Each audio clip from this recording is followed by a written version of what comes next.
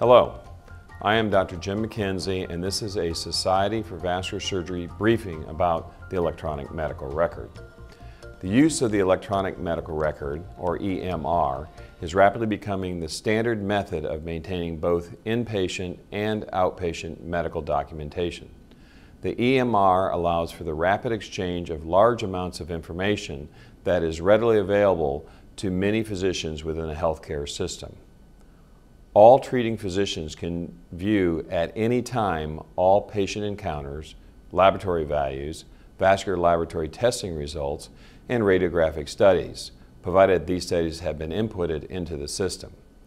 The inpatient and outpatient data can be merged to give one comprehensive patient record if there is adequate communication between the two systems.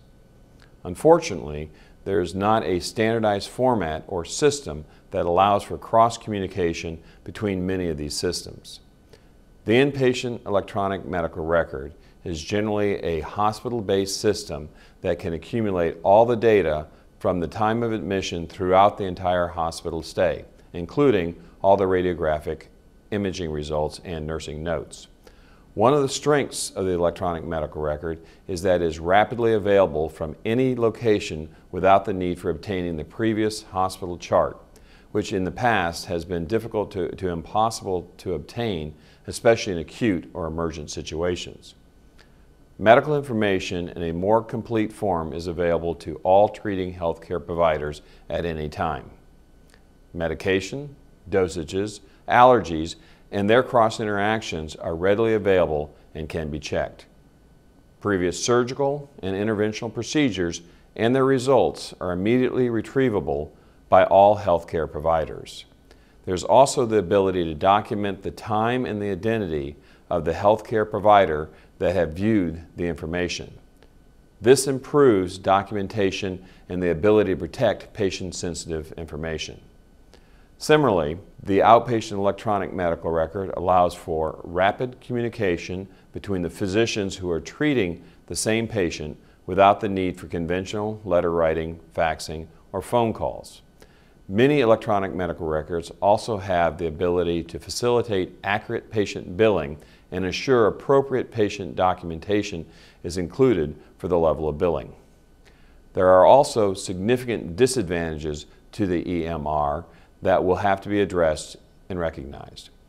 Most of the EMRs do not communicate effectively or at all with other EMRs or require the creation of gateways or electronic bridges to connect between the two different EMRs. Eventually, there will be a standardization within EMRs so that there will be easy exchange of information that can be duplicated on a portable electronic chip that would be updated after each patient encounter. The initial entry of patient data into the EMR can be very time-consuming, especially in a busy surgical outpatient office and if there are no other previous entries from other medical professionals. Many have found that there can be an increase in the need for the use of additional medical professionals such as physician assistants or nurse practitioners to input the data for the EMR. Many new EMRs allow for the customization of the data input sheets for each practice or practitioner. These customizations can be very time-consuming, labor-intensive, and expensive if not included in the original price of the EMR. There is the potential for the propagation of medical errors either via the initial erroneous input of the patient data that then will be reproduced on subsequent patient encounters if the data has not been reviewed, but it's simply cut and pasted from the previous medical entry. Another potential source for medical errors is the failure to input changes or updates in the patient's medical history over time. There can be a concern for patient confidentiality due to the fact that the patient's medical records can be reviewed by anyone that has access to the system. This risk can be decreased with the monitoring of who is actually logging onto the EMR and whose records they are reviewing. Simply the knowledge that all reviews of the EMR can be tracked and are password protected increases the EMR security. Finally, and probably one of the greatest concerns for the use of the electronic medical record, is the loss of patient contact during the interview. This can occur when the patient feels that they are talking to the back of the head of the medical professional as they are entering data into the computer during the interview, especially during the initial intake interview. This may improve in the future with better voice recognition, data entry systems, and the tablet computer data entry.